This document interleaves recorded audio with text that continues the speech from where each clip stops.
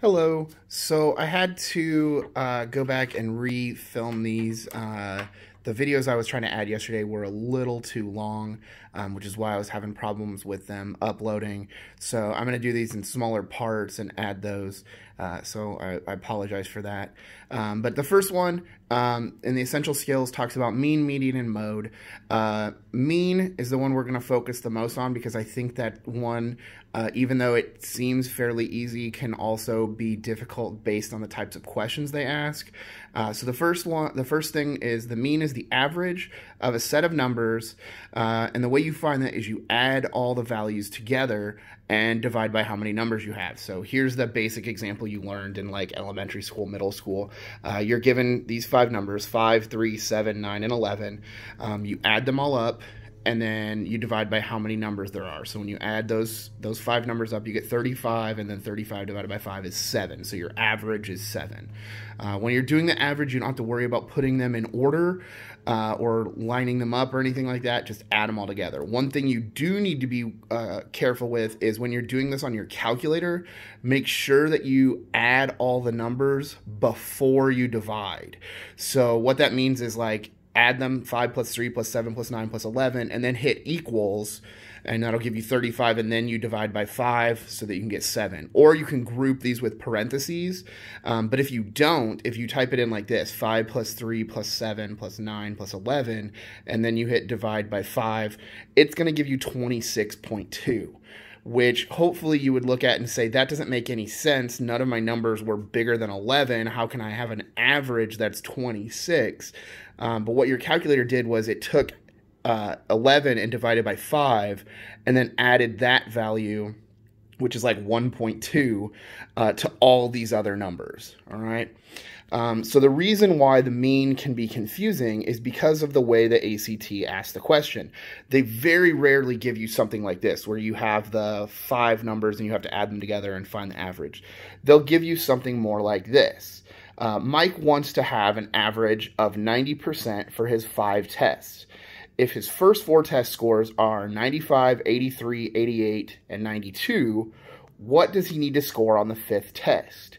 The way you set these things up is you set up the same way you would before, except for now we have an unknown value for our 5th test. So we have 95 plus 83 plus 88 plus 92 plus our unknown value, which is x, and we're still taking 5 tests. So we're going to divide that by 5, and we want that to equal 90. And then what we have to do is we have to solve for x.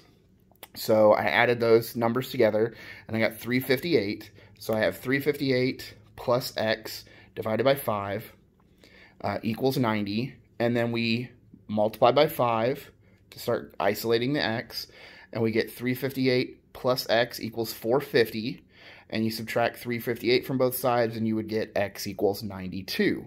One thing you can do, because the ACT is multiple choice, is you could take the numbers that they give you and substitute those in for x and do that same division like you had done for this first problem.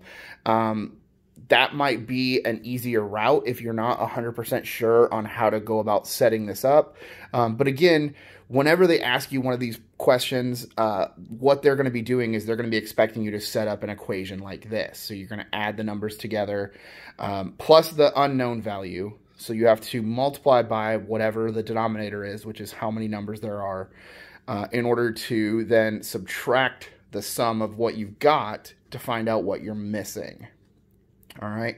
I'm going to send you a couple of practice problems on this.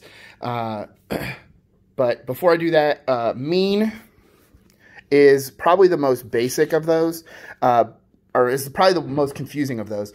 The median is when you find the middle number. The only difficult part about finding the middle number is there's 2 things you have to do. One, you have to put them in order. Usually we say from smallest to largest, least to greatest. But you could also do that from largest to smallest. It doesn't matter because they're still in order.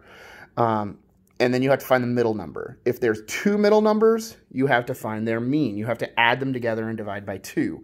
And that will happen if there's an even number of numbers. If there's an odd number of numbers, you just count to the middle and find that middle number. The mode is the number or data values that occur most often. It's not necessarily the largest number, but it's where you have the most numbers or any repeats. So if you see any question about mode, it'll be wherever you have the most repeated values. All right.